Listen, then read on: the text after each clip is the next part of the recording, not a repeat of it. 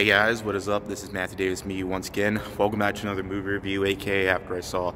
This time it is going to be on My Hero Academia World Heroes Mission. That's right, I just got out and saw this. Yeah, I know it's been like almost 5 days since this movie's been out, but I still have the 3 movies to see. The last 3 movies I reviewed, I had to see them first, plus I was out of town, so that's why it took me so long to see this movie, and I am a really big fan of this franchise, so yeah, you can see by the... Can I say something for in fact? For the what?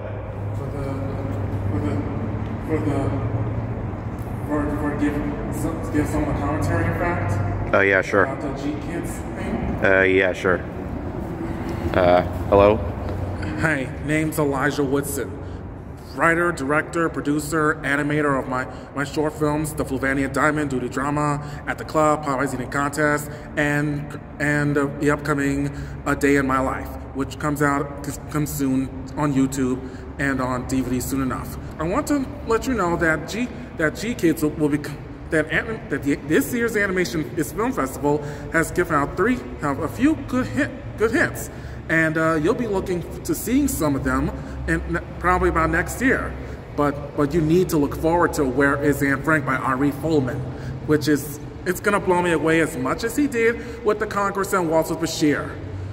And anyways, that's it from today. I hope you enjoy my new 2 short films, Little Lizard and Like Dirt. They're going to be coming soon enough. All right. Check me out. I'm Matthew Davis Media. So yeah. All right. So that was that. Now, anyways, on to the review. My Hero Academia World Heroes Mission involves Izuku Midoriya and all of his friends going out on a world mission to stop this evil bad guy from spreading like this virus infecting the entire world.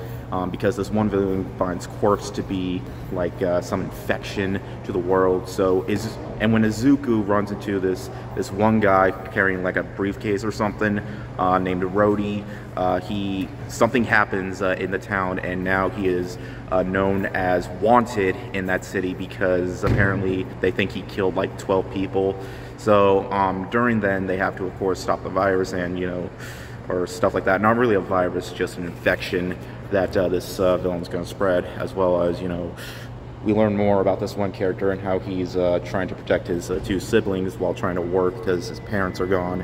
But yeah, now I really gotten into this franchise all year because yeah, I really wanted to get into more anime series, and I just finished season 5. I'm wearing My Hero Academia shirt right now, and I even have My Hero Academia wall. This is something that my sister gave me, and I did watch the 2 movies that came before this, 2 Heroes and Heroes Rising. Heroes Rising was playing last year. I didn't get to see it because I did not know anything about My Hero Academia, so... but now, since this new movie came out, I got all caught up, so now I was able to see this movie, and I had a lot of fun with this one, okay? Of course, when it comes to these movies, they are mostly aimed towards fans. I feel like if you're going to check the movies out, I feel like you should watch the anime series first, because people will have no idea what's going on, like what's with all the characters, with the powers, how do they get their powers and stuff. Izuku mentions his backstory once again in the movie, like he mentioned so many other times, and in the previous movies and stuff. So yeah, you really have to watch the series in order to fully understand what's going on in these movies. But anyways, yeah, I had a lot of fun with this one, okay?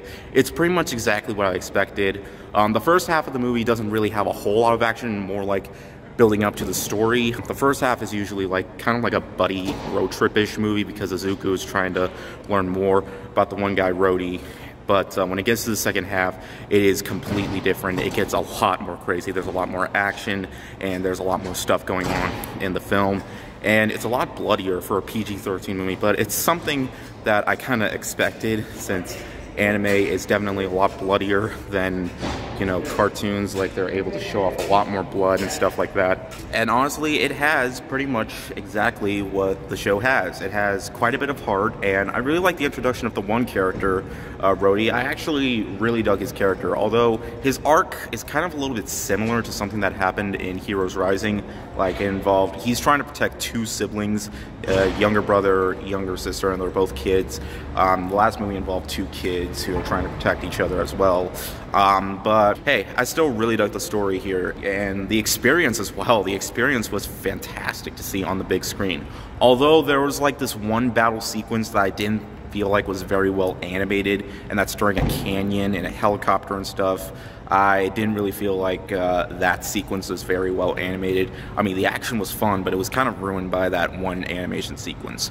Also, when the movie ends, like, there's just one question I had, like, what happened now? Like, is Izuku, like, no longer wanted for murder, even though he never committed murder? Like, it's something that I didn't really feel got answered that much, because there's no part in the news when they're all like, Midoriya's a hero again, so he's no longer wanted. Like, that's something that never really happens once, you know, when it gets to the conclusion or anything like that. In fact, I kind of forgot that there was a story arc to that. Also, I would have really liked it if some of the characters, like, you know, the rest of these characters, I mean, we see a lot of Todoroki and Bakugo, but we don't really see that much of Ochako or Suya or anything like that, or that grape head guy or anything like that. But like, they don't really show up. Like, I would have really liked it if they had like some side stories during the movie, but they don't really show up until like they're fully needed, like on screen. But these are basically just nitpicks. I mean, I still had a really fun time. Like, I feel like fans are really gonna have a great time with this one. I'm a fan of the franchise, and I really dug this one.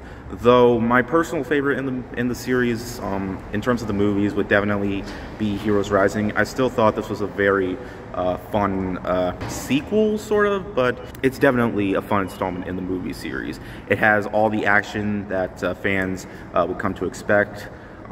It has a really satisfying final battle sequence with Izuku, which I'm not going to spoil, or Deku, because that's his hero name, but still, I was very happy with this one. I really hope we get to see more when it comes to these movies, and I cannot wait for more of the series when we get to the next season next year, and I just can't wait to see what happens when we get to that final season, which I don't know when. I hope it doesn't come anytime soon, because I've really been getting into the series a lot, and I am really hooked on it now. So yeah, I definitely recommend checking this one out if you're a huge fan of the series.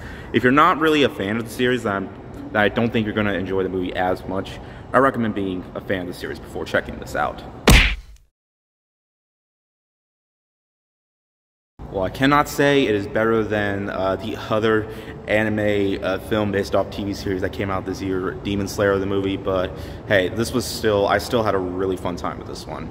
And I do have the first two movies on Blu-ray. I do want to get this one for my collection as well. Anyways, thank you guys so much for watching. I'm going to be seeing Eternals tomorrow night. Probably going to review that on Friday, so yeah. Also, thanks to Elijah, who just showed up and gave his quick advertisement.